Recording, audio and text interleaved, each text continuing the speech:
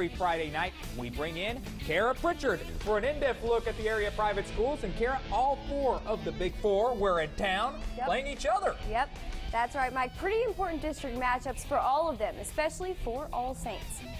We start with the Trojans, who had dropped their first two league games and were in desperate need of a win as they played host to TK Gorman. The Crusaders, on the flip side, were undefeated on the year, but it was a special night for the Trojans' Pee Wee squads as they got to warm up with the team. First big play, TK Gorman with the ball on the 3-yard line. Michael Goodwin tossed it to Peyton Fanning. The Crusaders up 7-0. TK Gorman would score right after that. But All Saints get their chance. Chetwin lobs it up to Logan Bradford, who catches it, runs it in for the Trojans' touchdown. Honorary Pee Wee cheerleader has her moment to shine after that score, but not for long. Right after that big play, Crusaders' Sean Cunningham catches it after the punt, runs it all the way down the sideline for a whopping 83 yards. That puts TK Gorman on top 20-7 in the second quarter.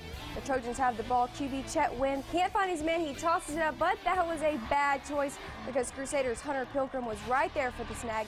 65-yard pick six for the junior, and TK Gorman continued to prevail. Here's the final score. TK Gorman stomped the Trojans on their home turf 49-21. Let's head down to Bullard for a battle of one-on-one teams in league play. Brook Hill playing host to Grace.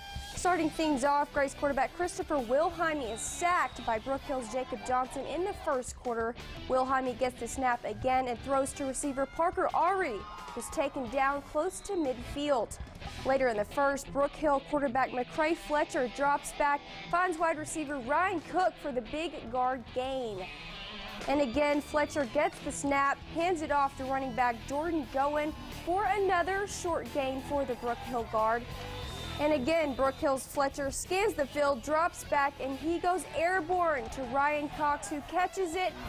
Oh, and it's good, but then there's a flag called. Let's take a look at that final score. Grace Community tops Brook Hill 31-21.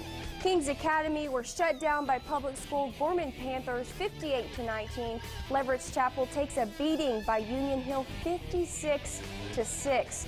That's a look at the private school roundup. Catch us again next Friday night when we're here on Friday Football Fever.